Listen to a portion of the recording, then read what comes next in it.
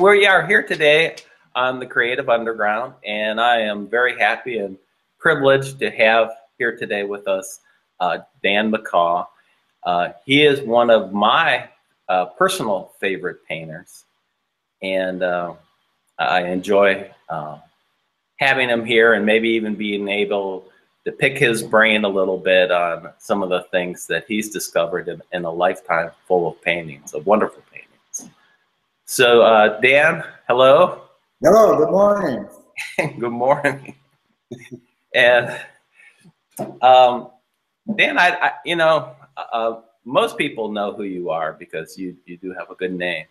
And you also have two sons that we'll talk about at the end of the broadcast that paint along with you, which is a real neat aspect to your life as a painter.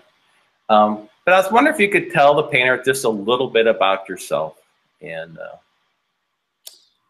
well, I'm probably the same as most painters out there, probably insecure, and I have to fight for the life of every painting I do. I was raised in Butte, Montana, kind of an Irish Catholic mining town, which really didn't offer me any art opportunities, so wasn't taught in school. So when I was, I think I was 19, no, I was 20, I left Butte. I went to actually the Montana School of Mines to college, and it was an engineering school, which I had no business in being in, and I wasn't interested in that anyway. So after just playing some football for them and walking the halls of the school, I left there and went to San Francisco to the Academy of Art at that time. I think it's the Academy of Art University in San Francisco. And I did what most people went through, the academics of drawing, perspective, the whole box there. And then because of I ran out of money, I was married, and I had one child, and I moved to Los Angeles to get a job. I was an illustrator in a design, Bill Franzen, an associate design firm, and from there I furthered my education by going to the Art Center College of Design, and later was asked to be an instructor there, which I was for around 15 years, I believe it was.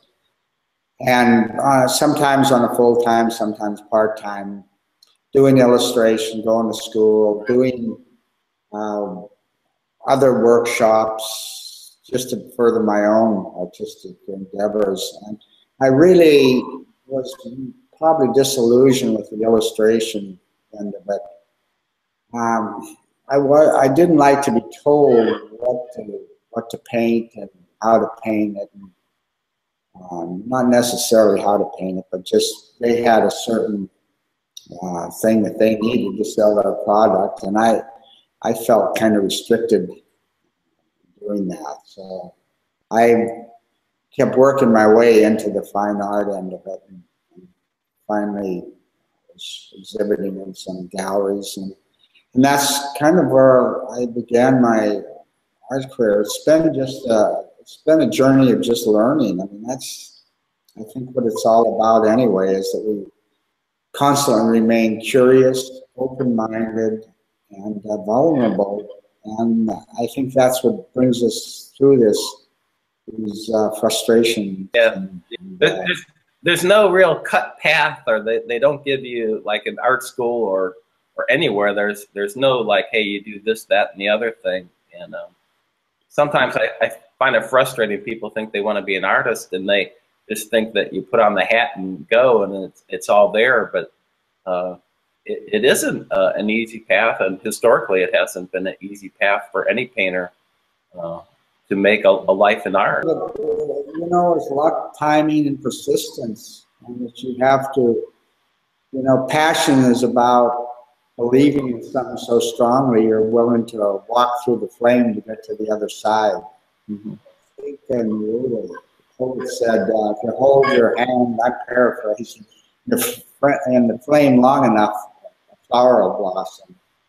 And I think a lot of that is true. You have to be willing to endure a lot of frustration in order to hopefully arrive at some point. It changes. I think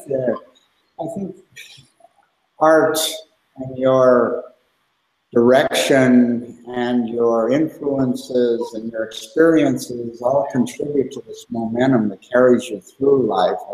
I think you need frustration.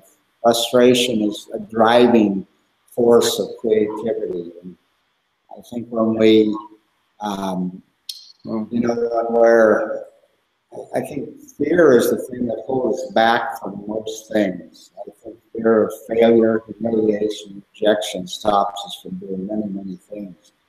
And until the fear of never changing outweighs the fear of failure, we remain stuck in the same spot. We become familiar, even if we don't like the position of where we're at.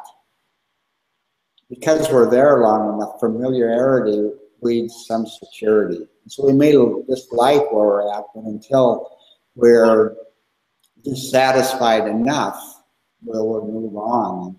So I think much of art is, I think it's various stages of art. First of all, you're amazed at just trying to depict something that looks like something.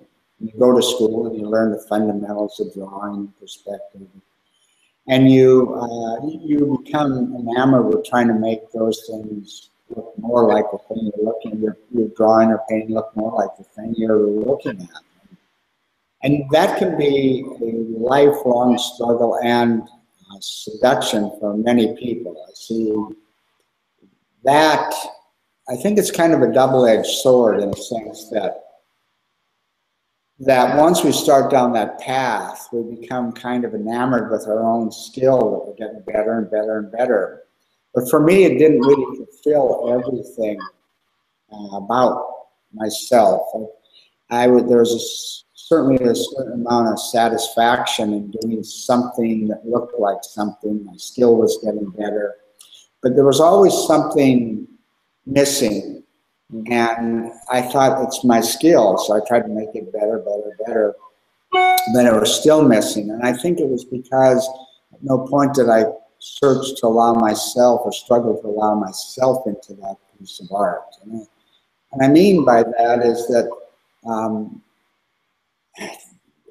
as a young artist, I used to try to depict what was in front of me. I try to pick more things that were maybe better looking models or better scenery or whatever it might be, but it was always kind of a surface type of involvement with things. If I could make it look like that, then that was the end result. As I grow older, it's more not, I think as a young artist, you look what's in front of you and you try to bring it in. Mm-hmm. Or I think as I mature, it's what's inside me I want to bring out.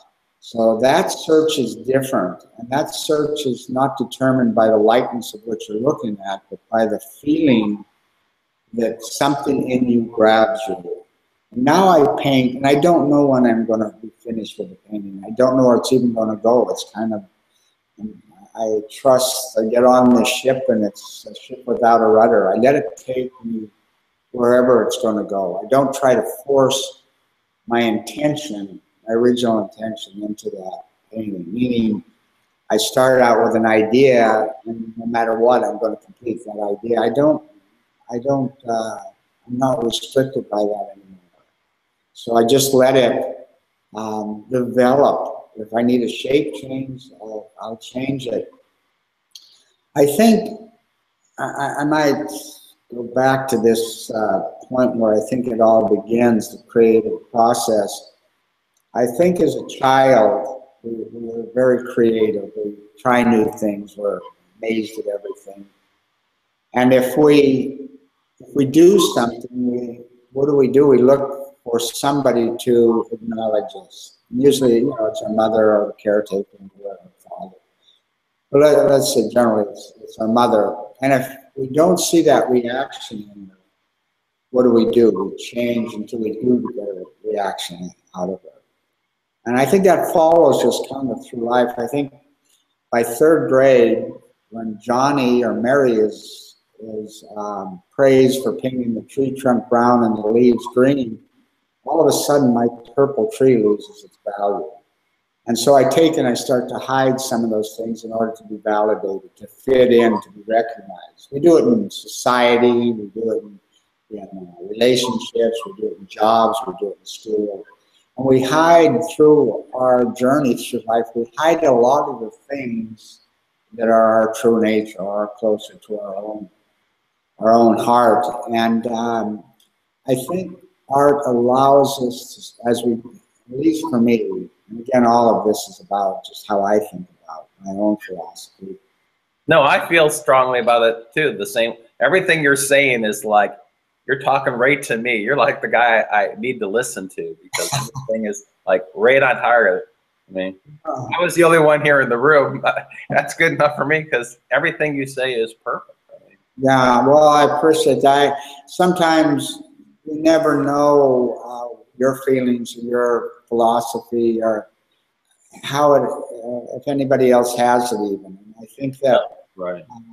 I think art allows us, at least as I get older, I see it, that allowing me to search for some of those things I've lost.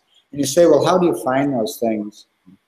For me, it's those things that grab you at gut level. See, I don't think art gives you anything that you don't already own. What I mean by that is you can go to the museum, and I can go with a friend, and I can be moved by a painting, and he doesn't hardly notice it. And it's different for everybody, and it's different things that we appreciate and things that move us at different times in our life based on our experiences and our perception of those experiences. I think basically life is pretty abstract. It's our perception we place on an event that makes it our own, our reality.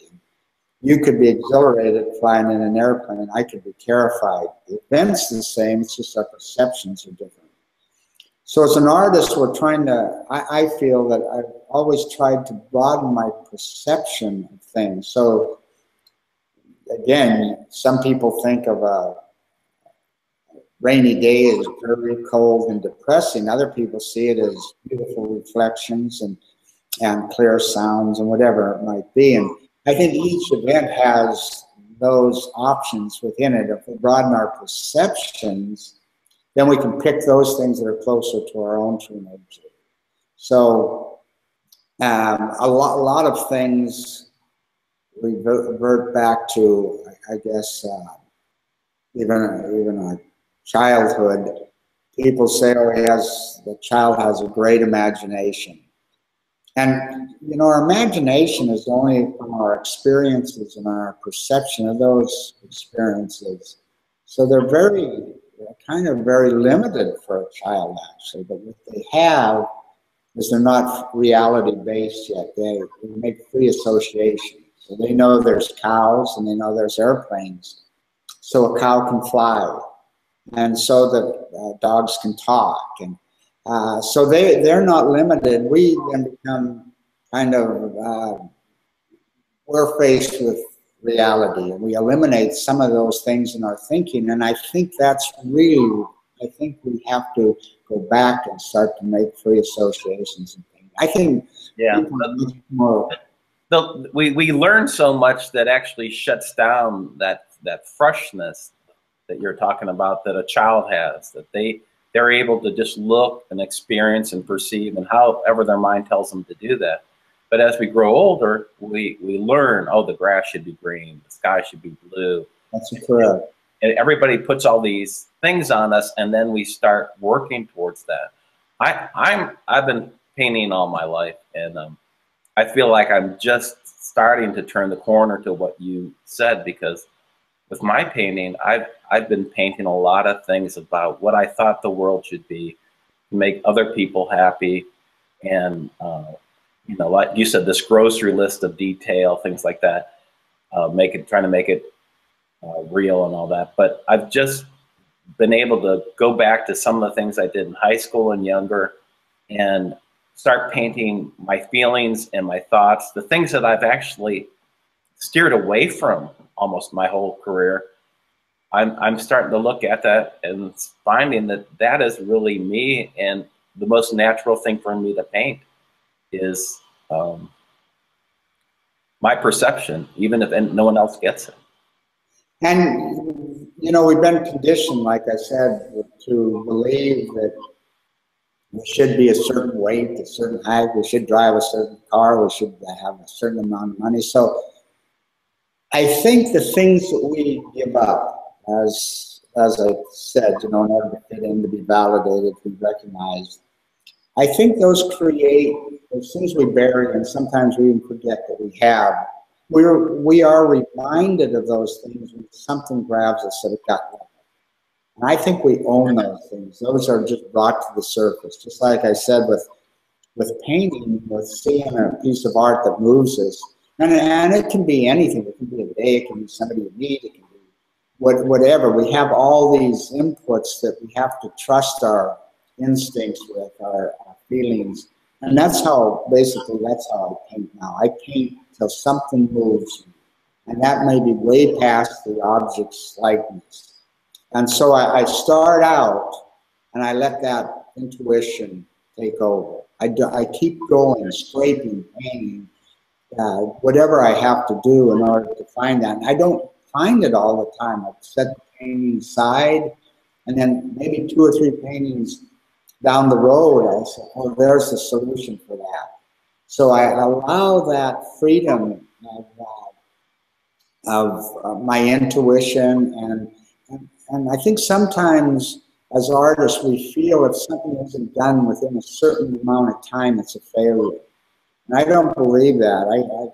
I set it aside, and it has to wait for its time. And sometimes my mind, my subconscious is working on that problem that I don't know about. I divorce myself with trying to literally, consciously solve a problem when I run into a roadblock. So I let kind of it sit, I put it out of my conscious mind, and I think the subconscious is trying to figure this all out.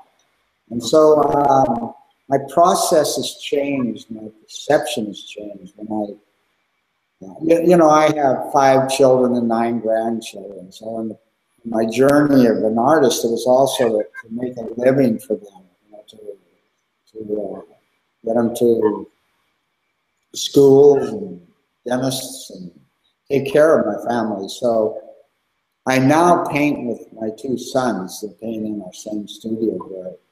And they have been my teachers. They bring this youth, and they bring excitement, and they bring curiosity, and it stimulates my own perception of things. It broadens my perception because they bring things I wouldn't have looked at.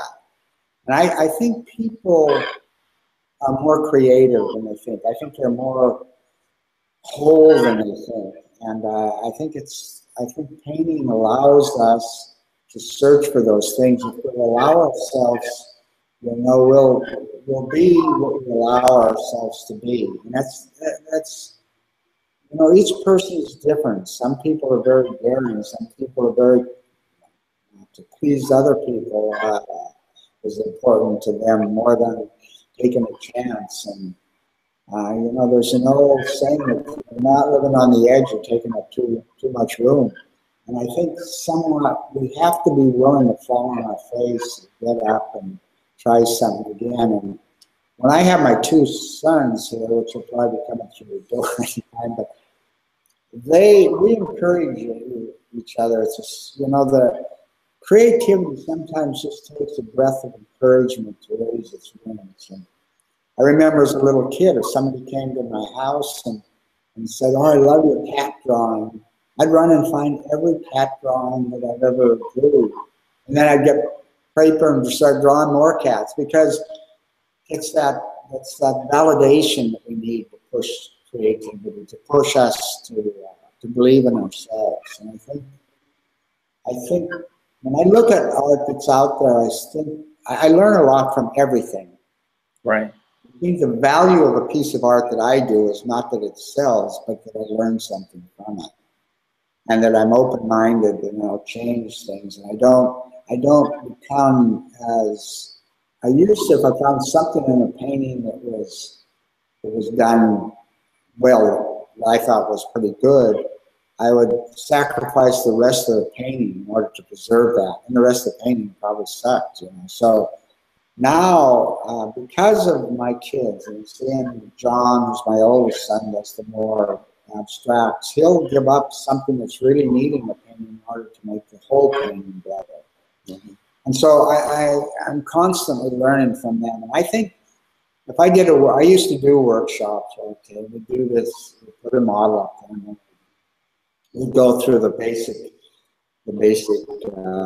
fundamentals of comparing and color harmonies, and those are valid principles, you know, proportion of active to passive.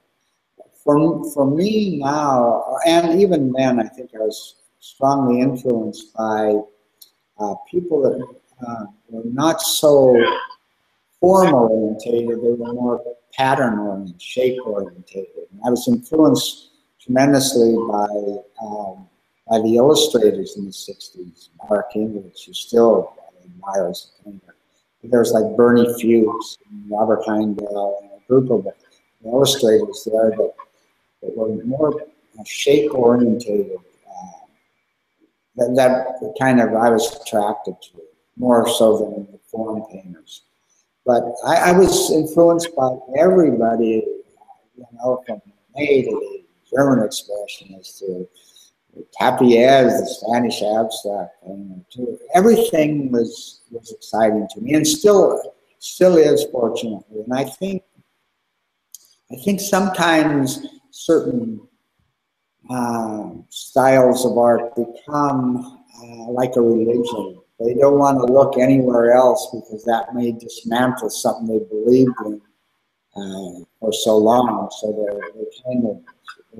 kind of restrict their perception of art. And I think you constantly have to be going out looking at things. And again, it's not that you like a piece of art or don't like it. It's that it creates a conversation between you and helps define your own taste, your own perception of things. But that's Danny and John when I go out with them. They open my eyes to look a little harder at some things that maybe I would have just passed over. And by doing that, it gives me more of a vocabulary to have a richer language with. And like I said before in some interviews, some languages we know, and some we have to learn. And that's, I think it's what drives us as artists to keep us fresh and keep us excited and keep us surprised. And those are the things that I think everybody has to be stimulated with. To repeat the same thing over and over again is safe, familiar, and predictable. And we have control of it. We have to take some chances. We have to see that there's more in us than I think we really realize. These are, very mature concepts that you're talking about, and I can see that for some people they might be hard to understand, and for other people they totally can get it. But just a couple things that you talked about I thought are important. Everything you said was very important, but like you talked about experience. I'm reading about Thomas Hart Benton right now. He's one of my painters that I like, and he had a very stubborn nature, and he didn't have a perfect life, but he did magnificent art, and he believed that experience was the most important thing, and that's why he wanted to get out and have different experiences. But you could have experiences at home, and you're having experiences in your studio. But as long as we have experiences, that's what we can paint. And versus, like you're saying, just painting things that you see, you're trying to grab deep inside and find something. But there's this constant battle in our brain that's going on. Maybe it's doubt, maybe it's a battle with ourselves, maybe it's the battle of, the public acceptance, parental acceptance. I don't know why we go through this battle, but I know that when I come up to one of your paintings and I've seen them in person and on the internet, that I love your paint. I look at that paint, and the medium of paint has such a sophistication to it that I haven't seen with any other painter. I mean, there's beautiful brush strokes different artists do, and some of them, maybe as you said, that they get into this one kind of mode and they create this one certain look of paintings and they've kind of stopped exploring. But what I most admire about you is that you've never stopped exploring. You never stopped to evaluate and allow yourself to come through in your paintings. And you see that in the paint. And I'd like you to somehow explain, if you could, what happens with your paint when you're painting? I don't even know how to ask that question. I think, you know, I look at as many paintings as I can. I'm always curious about them, and I appreciate and see the tremendous talent that's out there. The technical skill of some people is amazing, you know, and I can be drawn into that, and like anything, my temperament is not to sit, and I was at an artist friend's studio the other day, and he spends months on paintings. My temperament is not that. You know, I see people, and I used to go out painting outside. I did all the things, which I can't dismiss as those things that got me to the point where I'm at right now, whether it be, just like you said, all the influences, all my fears, everything is wrapped up into when I approach a painting, whether I know it or not. And so my probably the process that I paint with is I paint kind of where I'm not a thin painter. I don't build up with thin layers and then come into the thicker. I almost want to see an immediate reaction, and the weight of the paint, the thickness of the paint. There was a paint I used to use, and they couldn't make it. It was a thick, almost like peanut butter. And now I bought some new paint, gallon cans, and it was like soup getting it out. It was just runny. So I had to take and add whiting into it to make it thick so I could push it onto the canvas and move it around, where when things were thin and very delicate, it was so sensitive. I wanted to get the impact of paint. It just felt good to paint something down. I could scrape it off. I could be aggressive with it. Most of my things that are done on canvas are, first I stretch my stretcher bars, and I put a piece of glue on down, and then I stretch the canvas over that. So I can be aggressive with sanding, scraping, kicking it, whatever it happens to come to mind. And I'll try all those things. You know, I'm like somebody that's on a sinking ship. I'll first see if the lifeboats are there, and if there's no lifeboats, then I'll see if there's life jackets. And then if there's no life packs, eventually I'll see if a shoe will float. You know, so I'll try anything to reach that point of something moves me. So what are you responding to when, like, let's say that you're sanding down through the surfaces of a couple layers of paint, or more than that, whatever. And I know it's all artistic as far as what you leave, don't leave, but how do you, when does it click with your brain, like, that's what I like? It's a feeling. You have to trust that intrinsic feeling. That's why most people, or a lot of people, don't like abstract art, because they can't define it. They can't see a story, or they can't tell what the object is. They may like it, but they don't trust their instinct to say it doesn't have to be defined, it just has to move. And I think that's more, there's just certain feelings. Probably if I blindfolded you and gave you a rock, one being smooth and one being sharp and angular, and said, which one do you like best? And you said, well, I don't know. And I said, well, what if you had to pick one? What would you pick? One's heavier, one's lighter, one's sharper. And I think you'd probably start to say, well, you know what, maybe I like this angular one better. And I think it's kind of like that in painting. I just keep going in the painting until something feels right to me. And I can look at rust stains on a wall, and that moves me as much as something I see in a museum. It just stimulates something within me. And I think if more people trusted some of those things, they would bring them into their pain. Yeah, we disregard those things. The things that are speaking to us, we try to disregard those, and those are the things probably we should be listening to stronger. Right, a good example, I was with Danny and John, my two sons, in New York, and I was photographing. See, my personality isn't to set up an easel outside and spend the whole day painting that scene.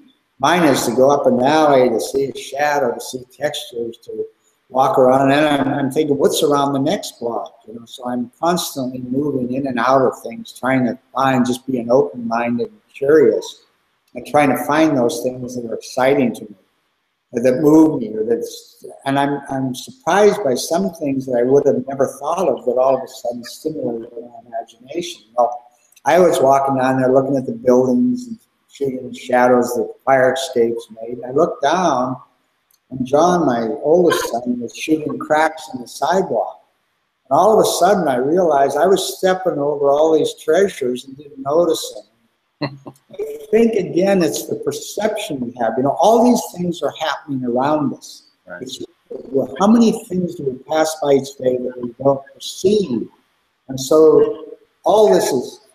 I used to take my class and say, all these things are happening around you. How many sounds have you heard in the last minute if we just disregard?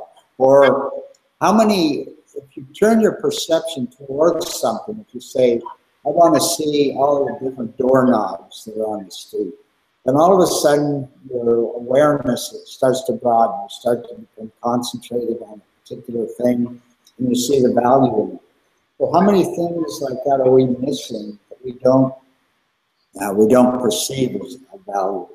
So I think it's about taking your kids out, taking yourself out, and just have that mindset of a child. Be amazed, try to be amazed at everything. And from that, you may take back things that, whatever period you are in your life, that may be of value to you, and that you can use in a painting, or that may stimulate a painting. I go to some of these art fairs, and look, I was at Basel with Danny and John, and we were looking at the contemporary art scene. A lot of things in there stimulated my imagination. Not that I necessarily liked them as a complete thing, but I thought, wow, what if that turns me on to an idea, you know? And that's what it's about. It's about, like we probably talked about before, it's like me telling you a joke, and that reminds you of a joke, and you tell me another joke, and that's how creativity leverages itself up. And I think it's all out there. We just have to open ourselves up to it. We become comfortable in the safe, predictable, and familiar, but we don't want to leave that because we're afraid of failure, rejection, humiliation. So something has to move us. Something has to motivate us. Yeah, it's like almost like we're taught a certain way to perceive reality. And I know this sounds way out there for some people, but it's like we've been taught a way to perceive reality. And there's really many ways to perceive reality. And we have this imposed reality on us, and then we think we're supposed to interpret our art that way. And it's not only the art, we have perception of what we should be, like I said, how tall we should be, how much you should weigh, that you should have this education. And we're all fed that through advertising. That in order to be happy, we have to have all these things, yet we deny those things that are truly maybe our own because we're afraid that we rejected it. I think every person has an essence, a thing that makes, essence is those elements or things that make that thing what it is. And without some of those elements, it can't really be completed. And I think the things that we give up in order to be validated, I think we have to search for those missing things to make the essence of who we are. And I think we've been conditioned to believe that maybe some of those things are because we don't have enough money, or that we're not, like I say, thin enough, or that we don't have enough power, or that. And when we go after those things and they don't fulfill us, then we think it's maybe we need more of those things, because we've been kind of the propaganda says that we need to in order to be happy. And so I think at a certain point the frustration builds in a lot of people. If they don't have the education or the facility to make money, to do the things, then they become frustrated enough, or maybe they turn to drugs or they turn to alcohol, or something to kind of suppress that frustration. And I think the whole thing is, it's those things, those intrinsic things that we're missing, those things that are purple tree, you know, when we were 6 years old, or by third grade that we were a kid. And it's just kind of my philosophy about frustration and where people are in their lives, and how they search to maybe feel complete, or they're missing something.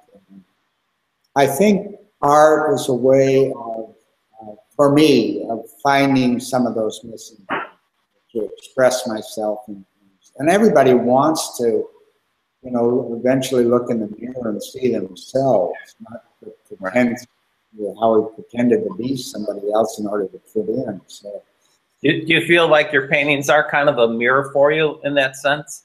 When you're painting, you look into the painting, you see the mirror? More and more, I think that they are. When I did a series of these kind of frozen figures, probably a couple of them. Yeah, I wanted you to, maybe if you could even explain one of those a little bit, if you could possibly, or what was going through your mind more, not, I don't know. How are you best explain it? Yeah, they just felt right. So I started doing them, and I kept doing them and kept doing them. And I could have been influenced by a lot of different people that maybe I looked at their art and it kind of, again, was something that I felt I owned. They were just maybe exposing. And so I started to do these figures. And I then, you know, it was kind of like a little kid throwing a rock through a window, and then you take them and you try to analyze, why did you throw that rock through the window? And you kind of, that's what I kind of did. I did these figures and I thought, why am I painting these figures frozen? My own analyzing myself, I thought, you know, I see a lot of people stand, myself probably is what it was, a self-portrait of standing with your arms frozen at your side, waiting for somebody to validate you. You know, we never really truly reach our full potential if we're so frozen out of fear of failure, rejection, that we never really try to find and express who we really are. So those were a series, and I still paint those, and I mean something in that sense. I eliminate the faces, because even how many people do we really know? Even how much of ourselves do we really know? So it's kind of that search. We don't put on a facade, we can put on a or present this image of ourselves. Underneath is probably a lot different than we're trying to perceive what other people expect of us to be. And I think how does that paint, that, like the one that's standing tall figure behind you on your right side, how does the paint work with those thoughts? How does it just kind of resonate in your mind when you're painting, that the abstract and I guess the thought? How do they commingle to say that's the right way to do it? Yeah, I think I start, for me, aesthetically, design and value are probably the two most important things for me in the painting. And if I can get my design working, that's the key. You know, there's a whole theory I have on design of proportions of active to passive, dynamics of a painting. You know, we're working always between contrasts. What I mean by that is everything has an opposite, up to down, black to white. Without the opposite, we wouldn't have any dynamics. We wouldn't have any life to something. If there wasn't a long, straight line, we wouldn't have a curved line. So as artists, we're just illusionists, so we try to play those things against each other. if I relate it to something in life, which I really relate a lot of painting directly to life. I mean, the same things are intermingled. For instance, in painting, well, let's take it light. The good girl is attracted to the bad guy because there's a tremendous amount of dynamics there. Nothing of one is contained in the other.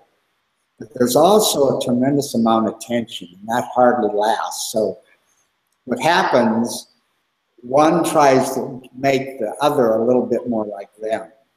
And so that's what happens in painting.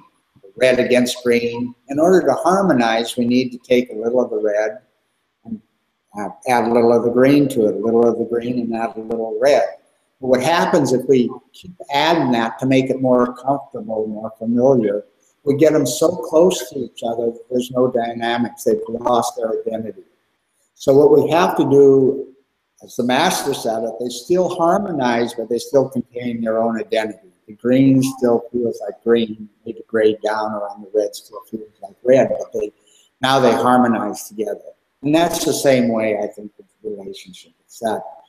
It's allowing the other person to be still who they are, yet there's a harmony between you, because you do contain some of the other. I don't know if that makes sense to you. No, it does.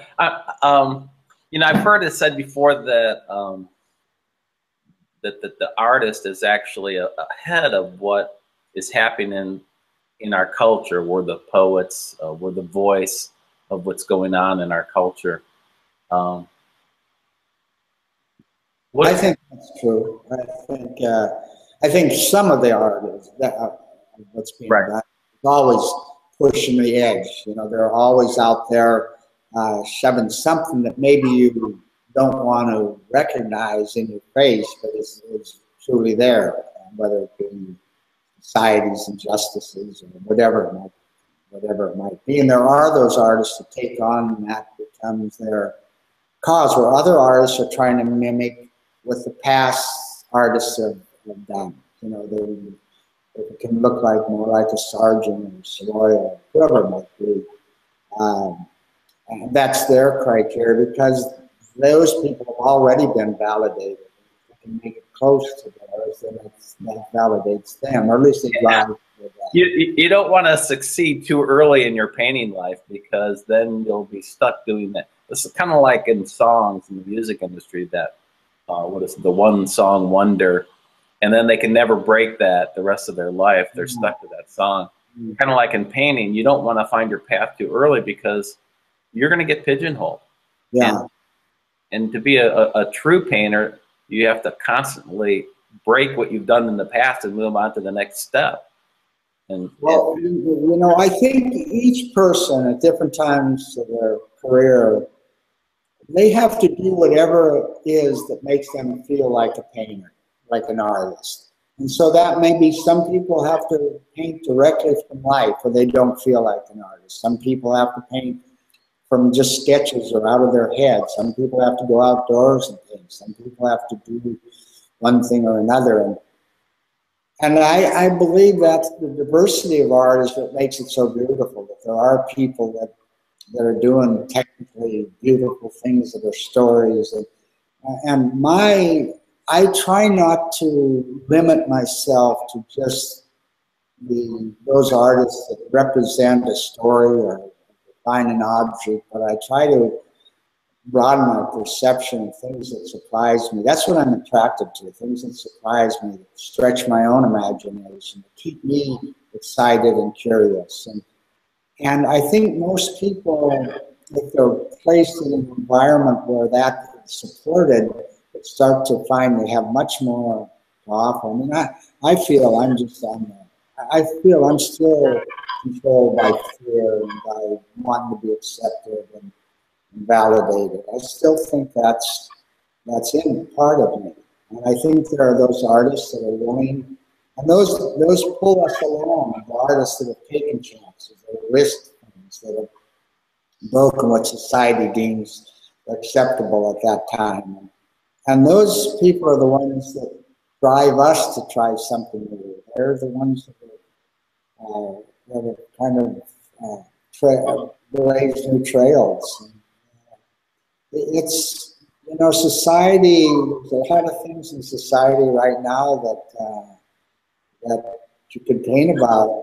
I'm not necessarily about what's happening in society as much as what's happening inside me. And how do I find that thing that's in me that I've given up in order to be validated and fit in? So my art is just a personal journey, and some people will like it, and some things I do, I don't know about.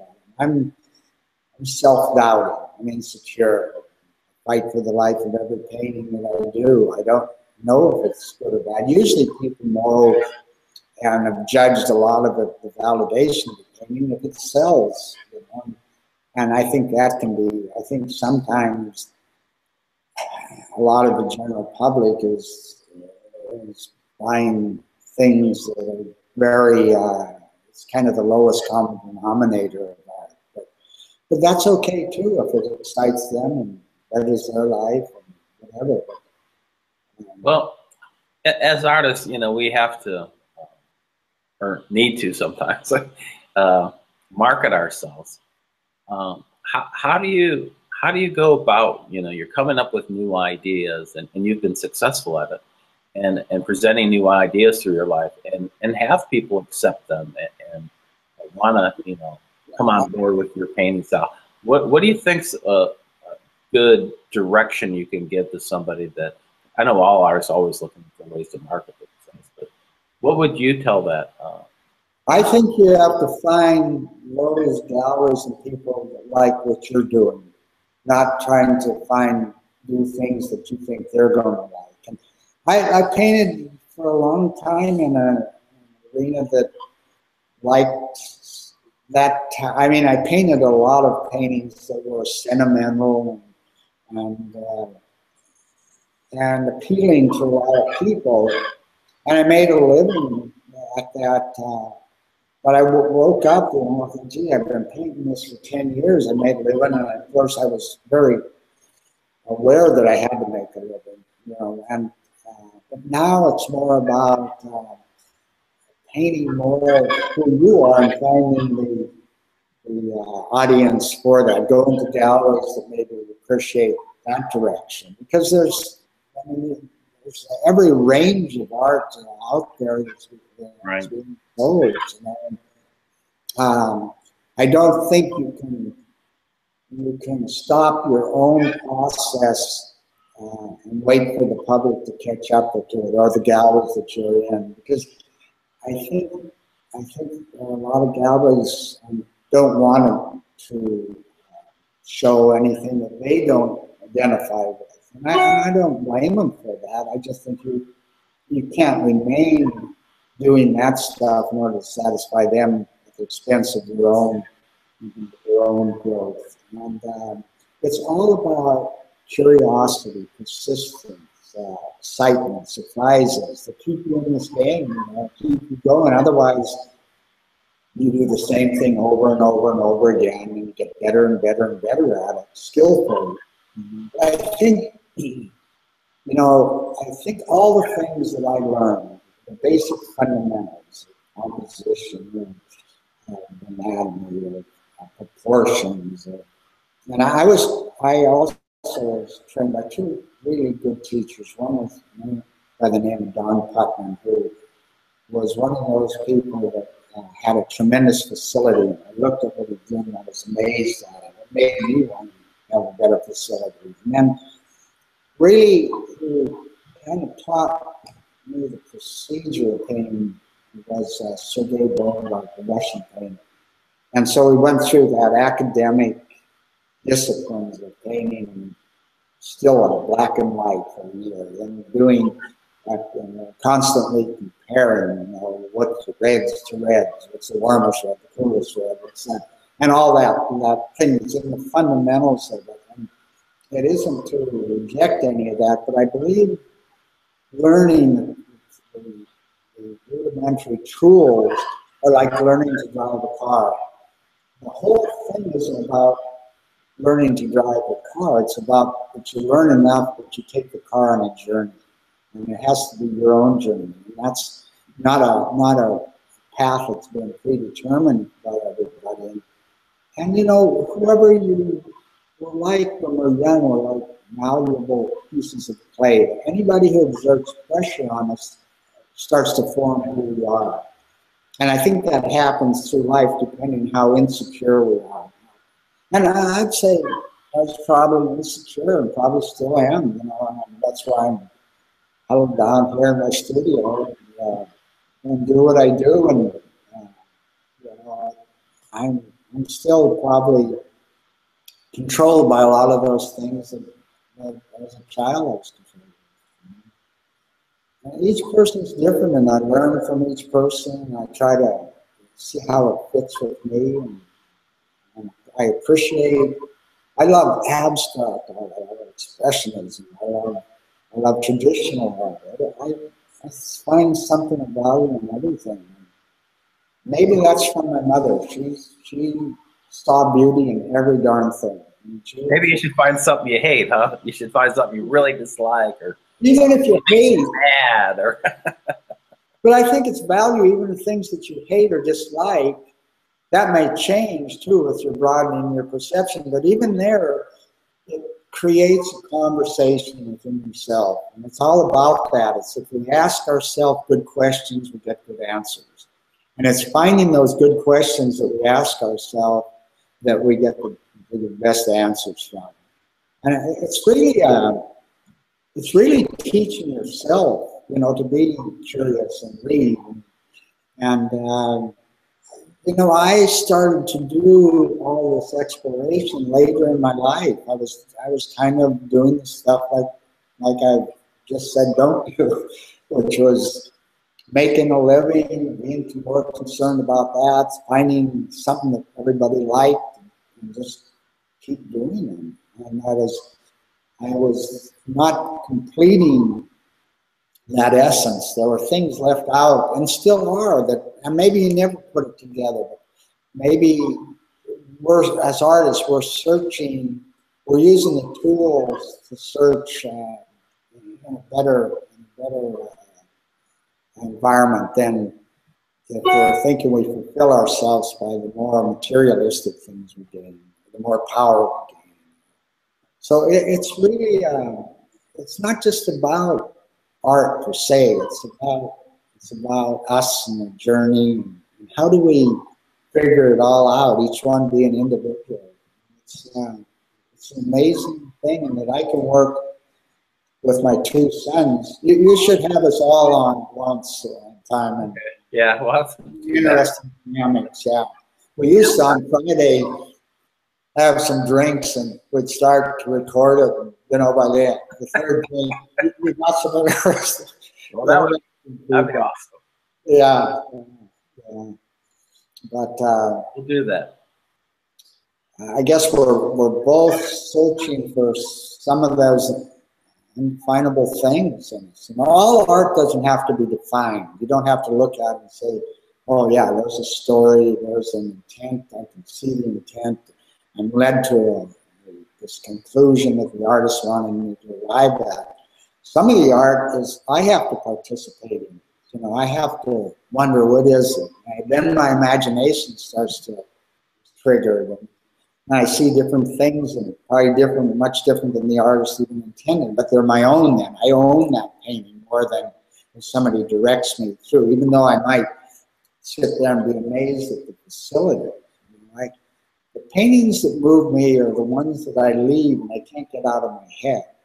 You know, it's like going to a movie and seeing something that explains everything and has drama and comedy, and you leave and you can explain everything and what's good movie or whatever. Or you go to one that you leave and it's still in your guts. You know, 3 or 4 days later, it's still left you with this emotion inside you. And I think that's kind of where a painting has to go. And sometimes you don't know where that's going to lead you. You just have to trust that it can happen and that you search for it. You have to have faith that somewhere in that, this journey, this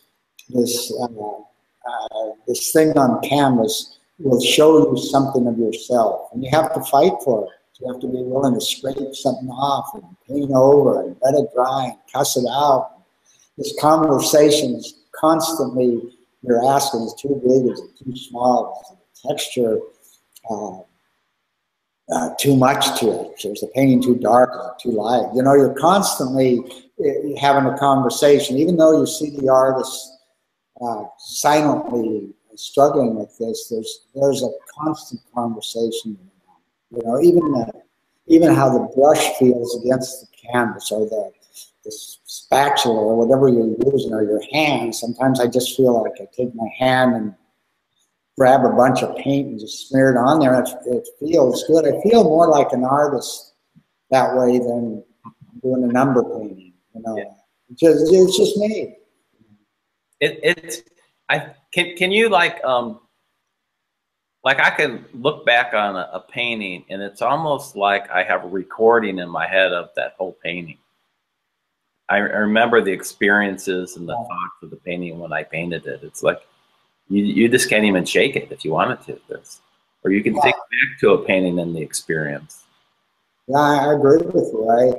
I can see that, and they are an experience. They are something that we're trying to bring out of ourselves, and you know, I'm critical. Anything that's around my studio, I have hundreds of paintings that are laying around at different stages. Now, depending where my own temperament is that day or that attitude, I'll go through some and say, oh, I think I can solve this differently. Or I've got enough of them there. If I ruin one, it isn't a life and death sentence. So I'm willing to do that, especially if something stimulates me to do that. If I go somewhere to a show or whatever, you know what, that's what I should have been doing in this game. I've got to do more of the rest of it. So I'll come home with that and try it. And from that, I might fail, and then I scrape that painting, and oh yeah, maybe something comes out of the scrape. And all of a sudden, it starts to take on a little bit of a course of its own, a life of its own. The painting behind you, on to your left behind you, it has a figure that's very has a figure that's very obvious in the shadow. It's kind of the figure against the shadow in a sense.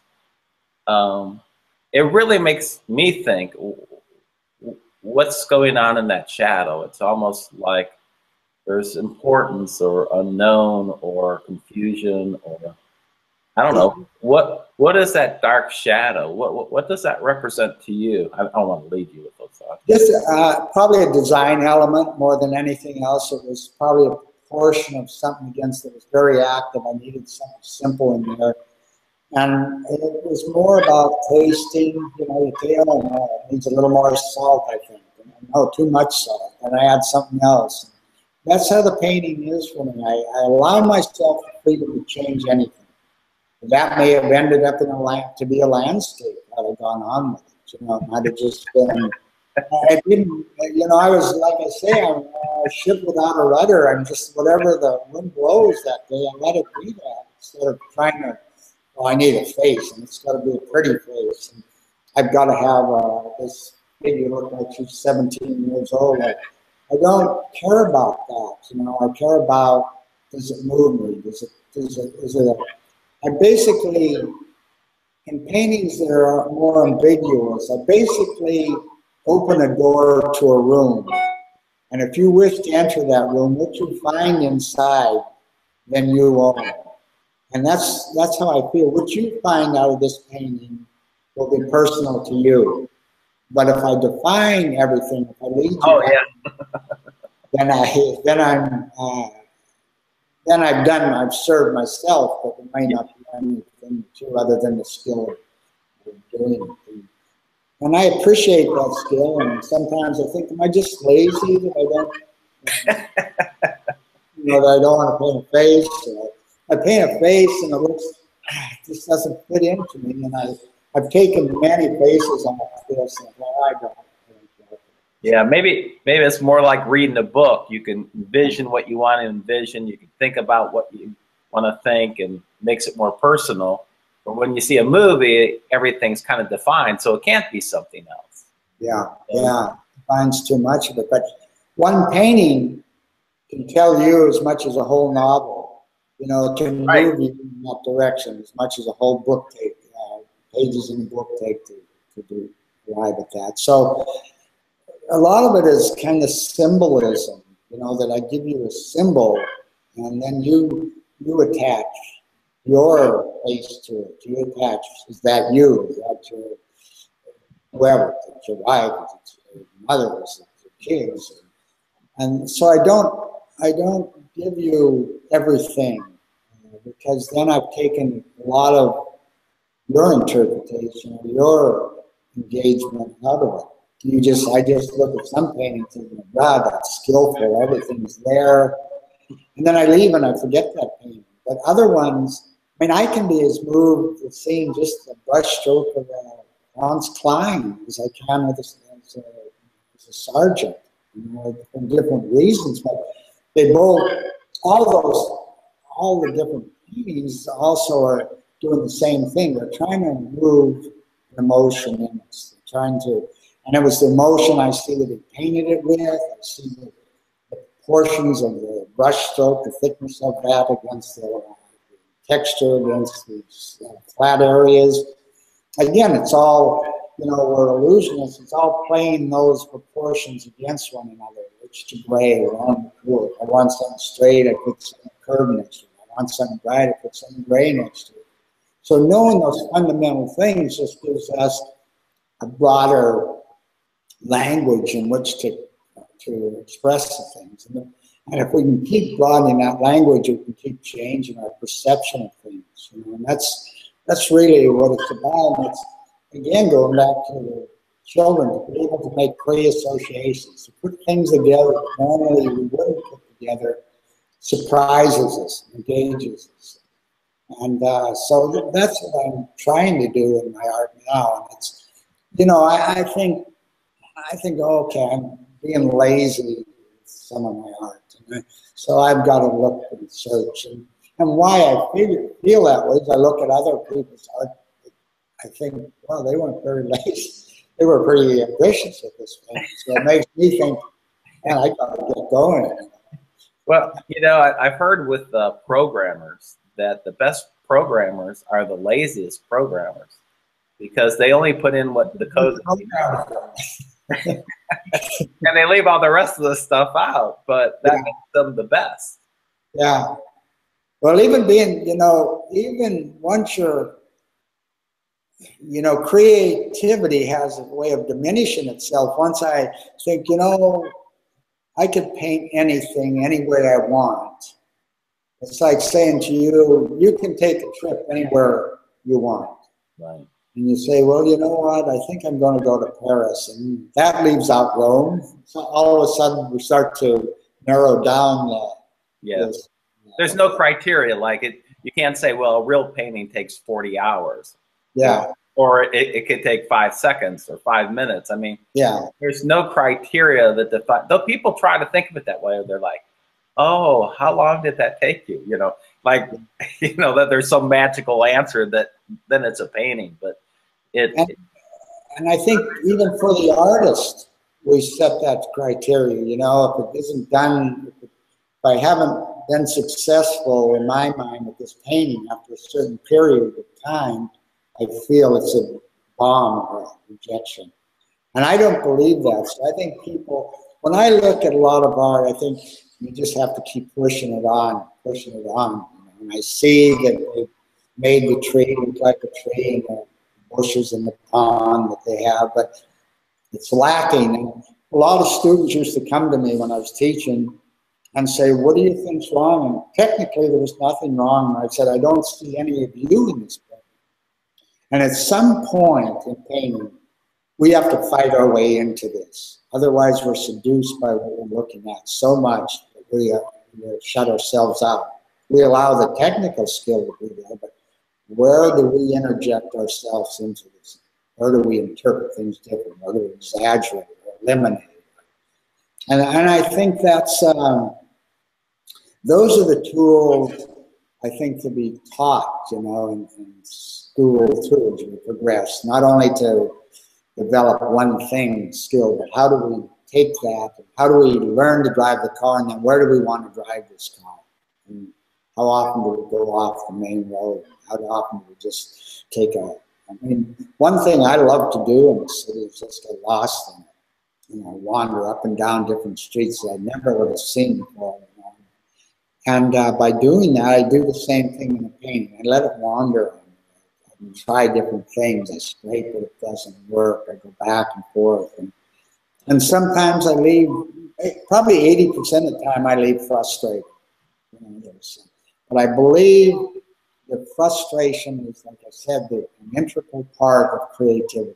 It's the thing that moves us off of what we normally accept and do. And so that it's a byproduct. Creativity is a byproduct of frustration, need for change. Right. You have a book also, and I read it, and I got a lot out of it. And there's so many things we could talk about, but I guess it'd be easier if they just went and bought your book.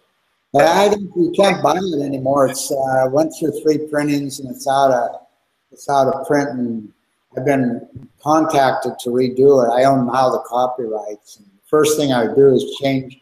I fought with the editor on that to change the title of that book. I mean, I thought it was egotistical. It said, "Proven." Yeah, it's a lovely book. I mean, but one of the things that you said in the book that I like, going back to frustration, is that you said that you should find at least 10% of something you like in every painting you paint. And I like that comment because sometimes I get at the place and I'm just like, man, I just hate that painting, or hate that painting. I want to throw this one away and this one isn't. But if you could just find 10% that you like, well, I could maybe find 10%. And that's a lot. Yeah. Those paintings are the paintings you'll take chances on. You know, those are the ones you want to keep, and you want to settle, let them dry, and then you scrape on your paint and take chances on them. Right. A lot of times, I used to teach, I'd say, you know, you sometimes have to start paintings at a certain point that where you thought they were, where you've left off, continue at that point where you hate that painting. Continue, let it dry or whatever, because certain times you get so much paint on there, it just, it's not manageable. So I'll scrape it or sand it or let it dry and then sand it and paint back into it. So sometimes just technically the painting isn't receptive to what you want to do. But if you'll take a painting and lay it by side, I think it's a bomb. Those paintings are the ones you'll take the greatest chances on. You know, you'll risk anything. Right. And then you'll try things because it doesn't mean anything to you. You've devaluated it enough that you'll try anything. They're really important, those paintings. So what I used to say is, you know, we all begin a painting almost, or I do, painting maybe the same way, and then we dislike it and we throw it away. Then we start the next painting, we do it the same way. It's like holding your breath and seeing how far you can run. Mm-hmm. And then the next time you hold your breath, start at the same point and run to the same distance, instead of then taking a breath and running from there. So that's what I mean by taking that painting that you hate, the problem is you want to get rid of those so quickly that you don't have to carry that image home with you at night because you're so frustrated and down. It's like you know, if you do a good painting, you can go out and wreck your car and you'll still feel good, you know. So we relate a lot. It's so personal, that we relate a lot of, I do. I relate a lot of my feelings are about how well I did today with the art. And so those ones that hang around and you look over and they're constantly telling you you're a bad artist, you know, you want to turn them around at least for a certain time. Yeah, I think you said it earlier that you know, and I guess the way I'll explain it is that, you know, there comes this part of the painting that you like, and then you almost sacrifice the whole rest of the painting to keep the part that you like.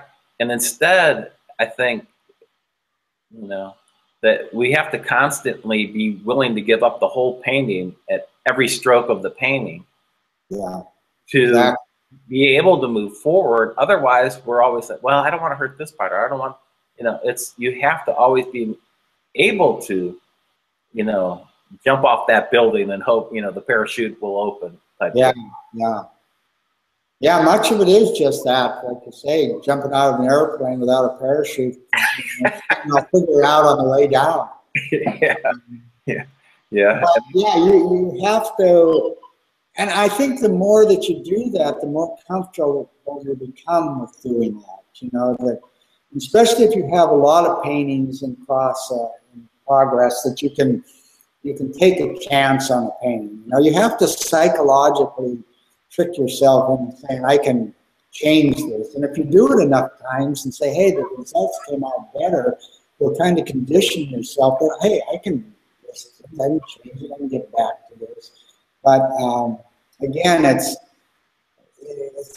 all depends on kind of what temperament you show up that day at the studio. You might be angry or fearful or whatever, depressed or happy, and so some days you'll take some great chances. Other days you're like a little mouse hiding in the corner.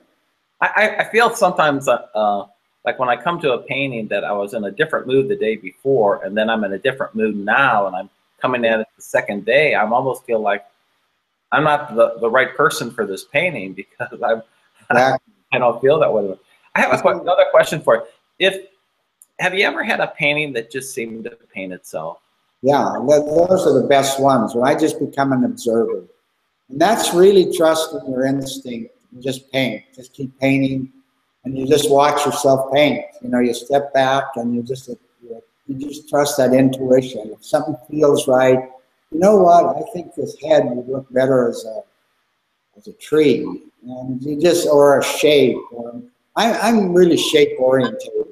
I just move shapes around until they feel right to me. It's like moving furniture around in a room. Oh, no, that doesn't look right there. I'll change it over here. And that's kind of what I do until something that balance I don't mean balance where I have equal amounts of black against equal amounts of white, but I mean there's that balance between proportions of active to passive, of rich to gray, of straights to curves. And it's finding that, working within some of those elements, that I find, oh yeah, that feels right to me. And it's more about this trusting the feeling than it is anything else. I mean, I paint now more just purely about instinct and feeling. And I think if more people did that, they would break out of their seductiveness to just the object itself. And, there's nothing wrong with that. Some people spend their whole life just perfecting that skill, and right, that's what makes them feel like an artist, and I appreciate what they do. And I think that's great. I just feel I'm kind of an explorer, and if all I do is go up the same mountain over and over and over again, it's not very exciting to me. You have to be excited. Like I said before, passion is about being willing to hold your hand in that flame long enough till a flower blossoms. And that's really, that's what it's about, I think, is to keep excited, keep curious, keep open-minded and vulnerable. And I think by doing that, you have to constantly keep stimulating that yourself, or frustration can overwhelm you. Is there a way that, because I've had a couple paintings that have painted themselves, and they end up being some of your favorite paintings, but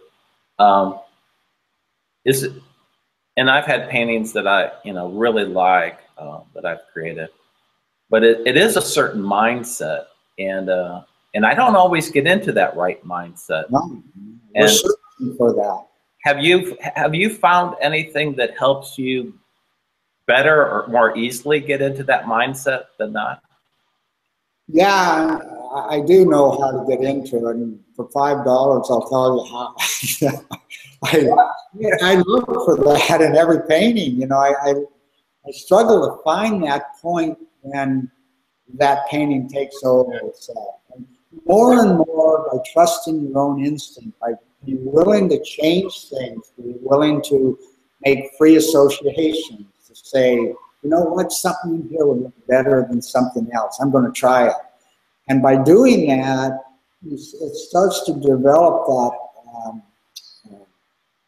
that sense of painting and being able to paint itself.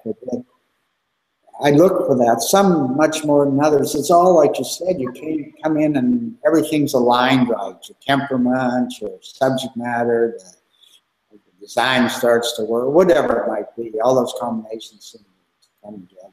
It's, I can't directly access that. You know, it's that feeling again. I don't know what's going to move me at a gut level. You know, I don't know those pieces that I've lost, that I've given up, that I've hidden in order to be validated, fit in, like we talked about earlier. I don't know what those pieces are till something tells me, hey, that moves me. You know, that thing in this painting feels right. You know, and so that's what I look for. I'm kind of just blindly searching a lot of times, trying this, trying that, scraping. I mean, I go through, maybe the paintings in the end look, oh, they were effortless. They weren't. You know, I was sweating blood. You know, I struggle, like I say, for everything I do. I don't think, at least for myself, I don't think I have any more talent than anybody I've ever taught. I think it's just persistence. And I think there's a drive in me to find something, some of the tools that I know, how do I use those? How do I incorporate them into this painting? Language, how rich can this part, where's the richest part of an idea?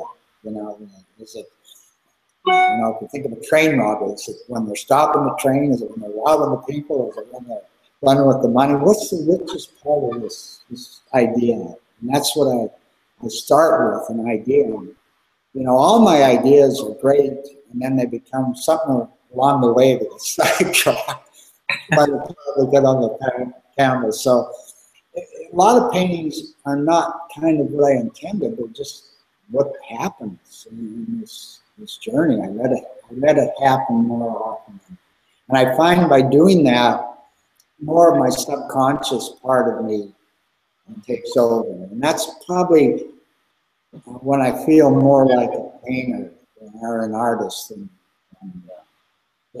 just when we allow ourselves to, or tell ourselves to get out of the way. Yeah, we'll be what we allow ourselves to be in the end, and it's finding what are those things that move us to another level. What drives our creativity? What broadens our perception? What, you know, makes us who we should be. You know, and whether we ever reach that or not, but I think that's the quest, is to find our full potential, to find at least as much of it as we can within this time period we have. Or like this completeness, and or maybe answers to, you know, why are we here type thing. Well, yeah. What do you think the artist's legacy is? How do you feel about? I never think of that. You know, I think about the most important things to me are my family. That's probably the most important thing. We have a close family, and I think seeing them achieve things, and if it was because I maybe, like my 2 sons, and I have 3 daughters, and you know, I work here with my sons, and seeing them achieve things, doing things better than what I do, is really, it's also, it's not only a real sense of gratitude that I've been, you know, made a good enough living to have this type of building and studio and have my kids there, and that they're teaching me something and they're keeping me excited. And I sometimes think of artists that have to struggle through this themselves, this all self-doubt and frustration. And you know, they find the energy maybe by going to workshops or the classes or whatever, where there's some dynamics and an energy and sharing. And probably Facebook in some sense is that it allows a person that's struggling with a painting to put their painting up, and for the most part, people say, "I love that." It's like saying, yeah, all those likes and oh, you're wonderful. I know. I mean, maybe I do that for ego things too. Maybe, you know, I did it to develop initially an audience that maybe wanted to buy a book, a new book of mine or something, or if I come out with a book or something. I'd rather them almost say something nasty or they hate it or, you know, what they find wrong with it, because I just, then it would make me something you know, to react to. Well, I think that those compliments are the same as when you were young, when the person complimented your cat drawings, and it encourages you to continue. Otherwise, it's a fragile thing, you know. People can be destroyed by a word. And I think if you're going to err on something, it should be on the positive side, encouragement. Whenever I taught painting, it was more about not telling them they did something wrong, other than offering them maybe other ways of looking, seeing, or perceiving something. And I've never known a person to want to intentionally do a bad painting. You know? And it's art is subjective, but I can see where some people are struggling and beginning their art career, and I think encouragement is an essential thing to keep them going, because there's a tremendous amount of frustration, and if you're not, you know, encouraged, I think you fade and die. Yeah, I'm probably wired a little different than you, but I am. And I do get encouragement here and there. And I know there's those people that I don't look for encouragement from, because even though they might be close to me, because, you know, they're not going to give me any. But I think more for me, you know, I play tennis, and I play my best tennis when I'm mad. Like, you smash a ball at my face, I might get a little mad about that and want to play a little harder tennis and do a couple more putaways. And I think I'm a little bit more like that with my artwork. I respond, I get more energy out of maybe something negative, even if that makes me reach deeper down inside and grab something. Whereas if someone gives me a compliment, I would feel like I don't have anywhere to go. And it's like diffused. Okay, you can sit there and do nothing because it's great. Well, I like compliments, even if a person's lying. I'll remember that. I think I wasn't lying before. As an artist, I think an artist, at least for myself, I'm my worst critic. So I'm constantly challenging, I'm constantly questioning, I'm constantly self-doubting. So I get enough of that from myself. It's nice to have somebody say I like it, even when they turn away from you, you know, they're holding their nose. But so each of us are different, you know, and it's what makes art beautiful, is that I think there's a tremendous potential within all of us. And it's a way of finding some form of expression, a voice that maybe was hidden, or maybe, you know, like I say, has been shoved so far deep within us, to protect it. You know, I think we protect the things that are really valued to us, and if we feel they're going to be rejected, we bury them to protect them. And it takes some encouragement, it takes some confidence, it takes some experiences to allow those things to come out, and for the person to say, you know, this is who I am, and be able to do that. I paint figures that are kind of, some are distorted and naked. I did some things like that of nudes, and I mean, how many of us will stand naked with all our distortions and say, this is who I am, do you accept me? You know, we all, you know, when I say we all, I'm probably just talking about myself. We hide those.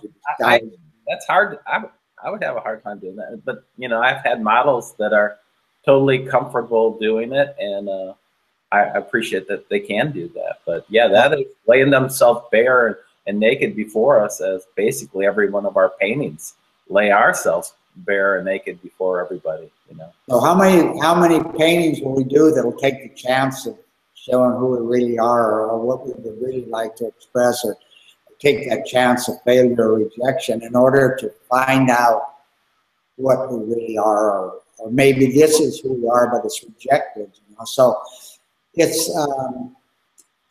you know, it's a whole journey of different stages in that journey mean different things for different people, and get something different each stage of life back to them. But mine is, you know, I'm getting older, and I don't want to leave here with my song left in me, so I don't know what that song necessarily is, so I'm just searching for that.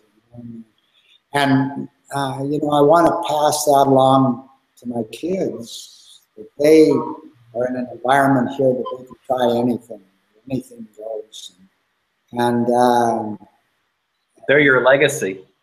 Yeah, they're my legacy. They're better painters than I am. They're more inquisitive. And they, you know, when I'm ready to sit down. And, I like they're still the best, but. Well, thanks. But they've got that potential in them, and I don't want to suppress that in any way. No, you know, when I'm in front of your paintings, like I said, I just marvel at the sophistication of the paint, and I just can't really explain that unless you get up close and you look at the way the paint's moving. I guess. I think it's getting used to it. You know, I think it's getting used to the materials. So if you paint long enough and just use a broom, you'll learn to paint with a broom. So, you know, I learned to paint with thicker paint because it took a lot to destroy something that I put down. You know, it wasn't delicate, it wasn't sensitive to, it was just a little breath or something. So I think Danny is better. John's coming in the studio right now, if you hear that. So. One of the things I haven't had it that long is my own studio, and the thing that I've liked about having my own studio is that I've been able to have all my paintings around me. And it seems like having my paintings around me to look at, I've started learning a lot more about myself. When you look around your gallery and you see your paintings, what do you learn? Same thing as you. They're like good friends that are hanging around, encouraging you to do more. And I have the opportunity to see what Danny and John are doing. So there are other people saying, I'm getting feedback from them saying, hey, look at me, do something in this direction. And so that's what it is. Some are like little handicapped kids that are leaning against the wall and they're waiting for their turn to be helped, you know, and others are things that encourage you to keep pressing. I could have done this a little better. So yeah, and we have a large studio. We have a 5,000 square foot studio. So it's a building that I bought about 14 years ago. But so we're tremendously support system here, where when you're at your own house or your own studio, your own garage, your own closet, once you fail, you think it's destructive. You think that's the end. You know, you're not an artist. Instead, here with my two sons, it's always encouraging. I'll take another step. You know, it's one more step out of the shadow. You'll be in the sunlight, and you need that to help expand your creativity. Otherwise, you just do what's safe, familiar, and predictable, and you get better and better at it. That holds you. That seduces you into that thinking, and that's all right. But is that your intention? Is that where your potential is? So, by having the more knowledge you have, won't keep you from being a genius. So, the more things that you can acquire to stimulate your imagination, to make you have chances. Those are the things that are important for an artist, and art grows that way. Things that you didn't like in art, 10 years ago, now you see some value in it. And it's because your knowledge is expanding, your perception is expanding. Right. You're becoming more flexible and open.